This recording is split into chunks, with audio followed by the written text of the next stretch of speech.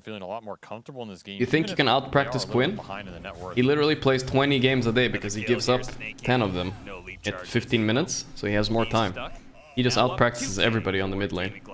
But again, they do have that tower advantage, so it could be evened out. I mean, he was the best midlaner in this that I played against. Yeah. I mean, I played against 5 or 4, not sure how much.